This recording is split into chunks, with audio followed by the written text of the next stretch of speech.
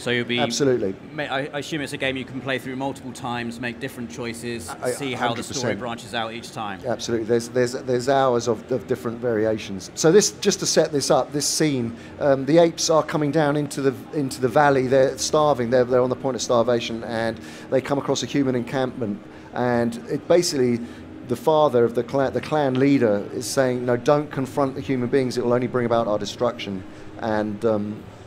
And these three brothers are going down, and they all have their different opinions. And as I say, you're playing as Bryn. And all of this is motion captured? This is all purely performance captured, yeah. I mean, and was shot in the Imaginarium Studios. So obviously you can then choose. You know, do you agree with Toller, who's more of an aggressor? He wants to go down, and then, or you can choose not to get involved. Well, let's say you were right, Toller, so we're going to follow Toller. Do the more exciting choice. Exactly, let's do that. How have you found that performance capture has evolved over the years? Obviously, you were heavily involved with things like Lord of the Rings back in the day, and it's really kind of exploded since then, and it's now very prevalent in video games as well. What's it like now working and seeing performance capture appearing in games like this now? It must be really exciting. It's thrilling, because it really does prove that performance capture sits right in the middle of transmedia storytelling, and can be used, as I say, in so many different platforms now. And it's acted performances which have great levels of. Hold on, so we must not take them. So you can either choose to come back, or this will be easy. Let's say this will be easy. Let's be more aggressive here.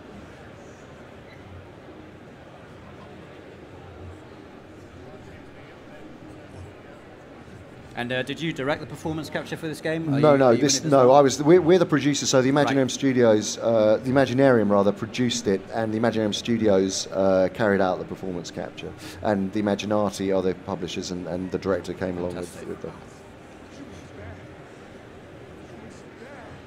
Right. So we'll bully Juno and tell him to shut up, because we want to get down there. And it's quite telling that you call it performance capture as well, not just motion capture, because I guess you've got the whole faces being captured now, rather than just the body as well.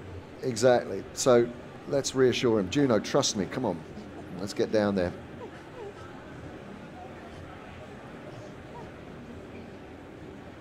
It's also nice to see a game within the Planet of the Apes franchise that isn't massively action-based. It is very story-based. It's all about the decisions and the emotion behind those decisions as well. And you can play, you can play, as I say, it's a multiplayer game which opens it up hugely using player link. And the idea is to move quickly, and you can override people's decisions. So it becomes about, ultimately when you're playing, and it really is a multiplayer game.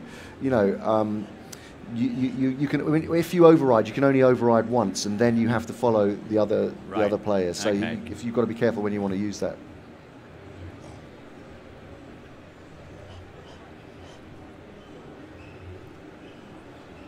Let's deal with the humans. We're doing a very aggressive. We're going straight for it here.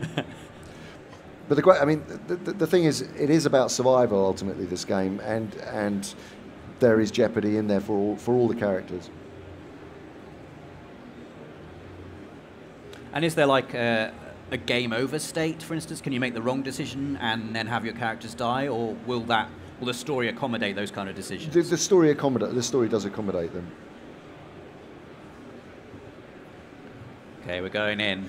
I mean, it is a very moody kind of, immersive game, which kind of does require an environment that's going to support that. So this isn't perhaps the best one for this, but it really is. It's about tension building as well. Yeah. It really does get quite tense as you're going through it. And as I say, you can actually play this completely from the perspective of human beings. So you could be playing as the humans in this scene. Absolutely. Right. And when you've got 4 players playing together, you said you could override decisions. Do you all have to agree on a certain course of action before the story can move forward? Sorry, hold on a sec. Hold X. There we go. Oh, shoot.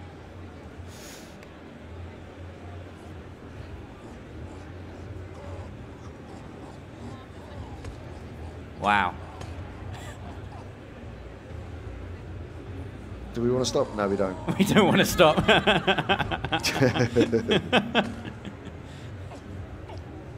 So I like that somehow choosing to do nothing can be a decision in itself. Well, it can. I mean, going back to your point, you know, you can. So it encourages debate, and Yes. it encourages, you know, and it can get quite heated. In instances like that, you've got a very short time limit in which to Exactly, make your decision, exactly. so So it's going to put a lot of pressure on. Yeah, puts pressure on. I mean, it's different as a single play, but.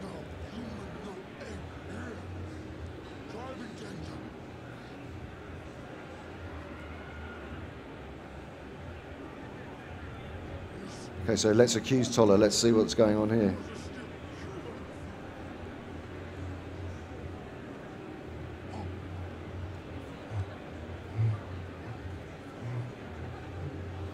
And so if you'd have played this cautiously, could there be a situation where there's no kind of conflict here at all? There is. I mean, it'll creep back in. It'll creep back Yeah. in. So you're always under pressure. It'll just takes you down a different route. Yeah, you know? yeah. But there, yeah. I mean, the jeopardy comes with the disagreement within the group. Sure.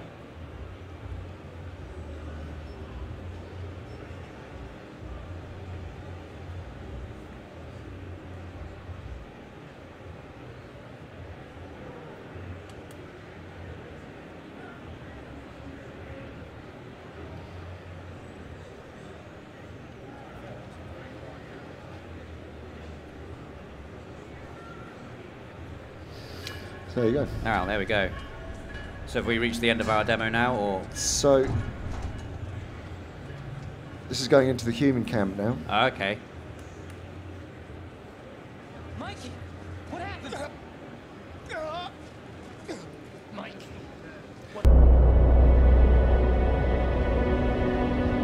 It is on me now. This burden of responsibility. For my home. For those who live here.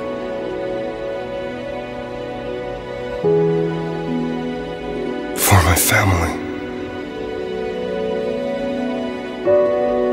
These are dangerous times.